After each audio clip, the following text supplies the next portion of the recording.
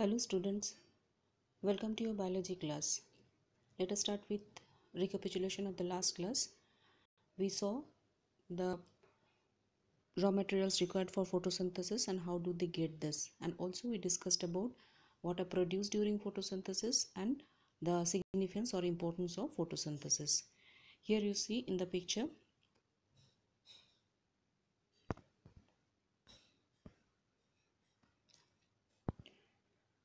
the raw materials for photosynthesis. The green leaves, they have got the chlorophyll, the pigment, and they take the water and minerals from the soil, they take the air or the carbon dioxide from the atmosphere, they get the sun's energy. The chlorophyll is able to trap the sun's energy, and they produce in the leaf the food, that is glucose, a type of carbohydrate. They also produce oxygen, which they release in the environment.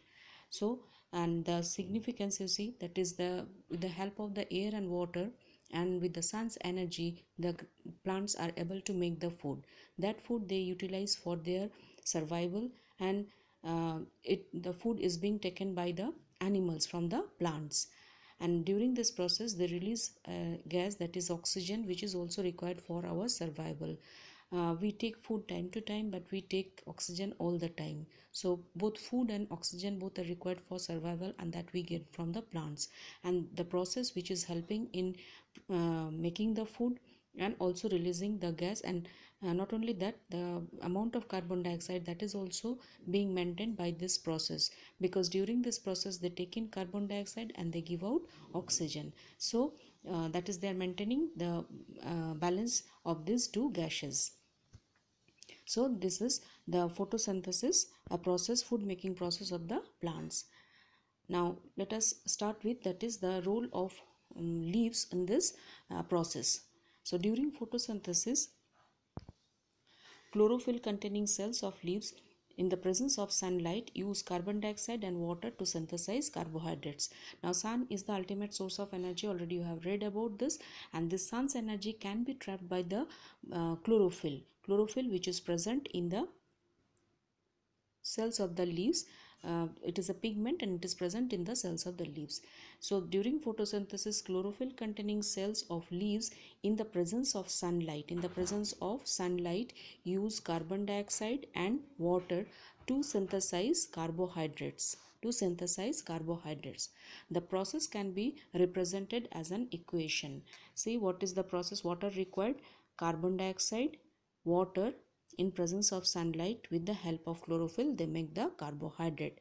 Oxygen is also released during this process. Carbohydrate, that is glucose, a simple carbohydrate they make, and this carbohydrate they can utilize for their body activities, and they convert this rest of this into starch, and mainly they keep it in their leaves or store it in their leaves. They can store it on other parts also, like the root, stem, fruits, seeds, they store it.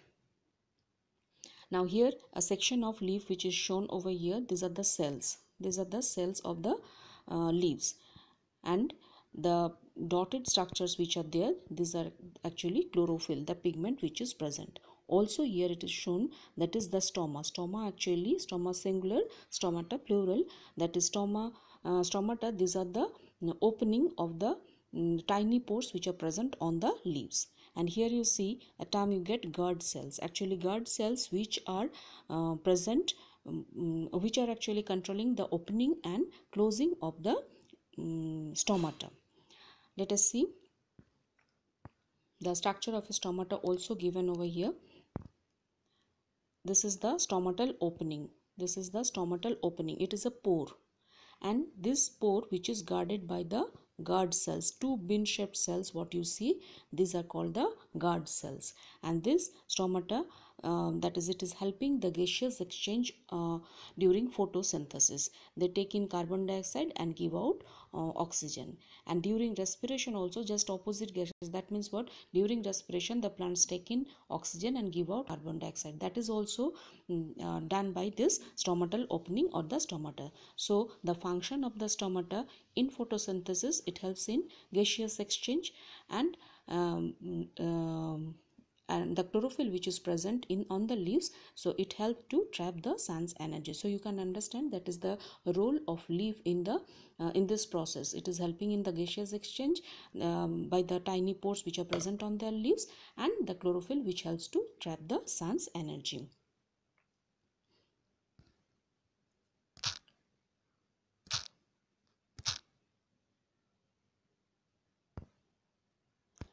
Now here see, that is the right now which you have seen, I have drawn it little bigger. These are the cells present on the leaves, and see the green dots which I have marked here. So these are actually the chlorophyll. So chlorophyll containing cells which is helping in trapping the sun's energy. And this ruptured part, what you see, this is actually the stomata. Stomata help in gaseous exchange, that is taking off the carbon dioxide and giving out of the oxygen during this process. So here you can just write down the function of stomata. Number 1, it helps in gaseous exchange during photosynthesis and respiration.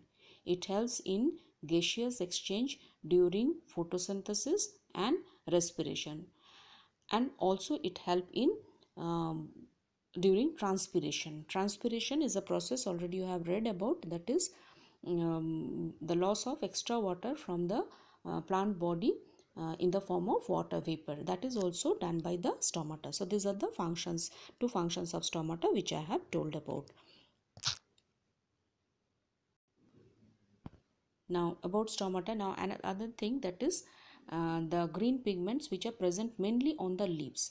But if the pigment is present on other parts of the plant body, that part also are able to make the food. Here I have drawn the diagram of a cactus plant or a desert plant. Desert plants, see this, the black structure which I have drawn here, these are the spine, that is their leaves are modified into spines. Their leaves are modified into spines. So the if the leaves are modified into spine, so which part of the plant is going to make the food? Actually this is which I have drawn the green colored structure, that is their stem. Now stem, it is leaf like stem, that is it has got the green pigment, and this stem is preparing their food. So if the plant has the parts of the plant which has got the green pigment, that can make the food.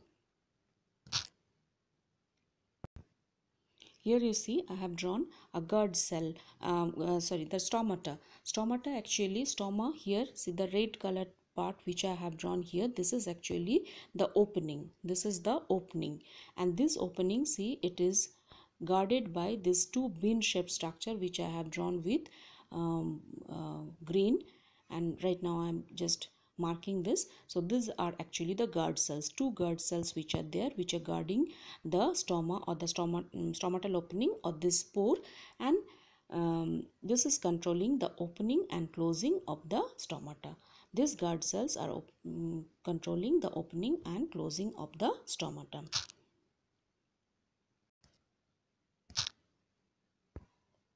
So here what we have read about, that is the role of the leaf in the photosynthesis. We saw the stomata, the guard cells, and even the some parts which are green in color, which is able to make the food.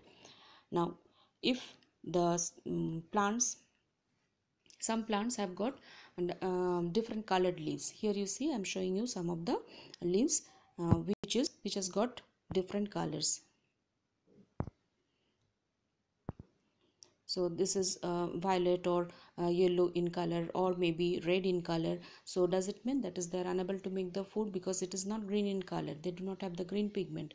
Actually this pigment, green pigment, which is covered by the other pigments, they also have got the green pigments, and their leaves are able to make the food. Now the food which is produced, glucose, a simple carbohydrate. Now they convert this into starch. Starch is the stored form of carbohydrate. Starch is the stored form of carbohydrate. So today up to this much. And also see the description box, there I have given the worksheet, so you can do the worksheet. Thank you children.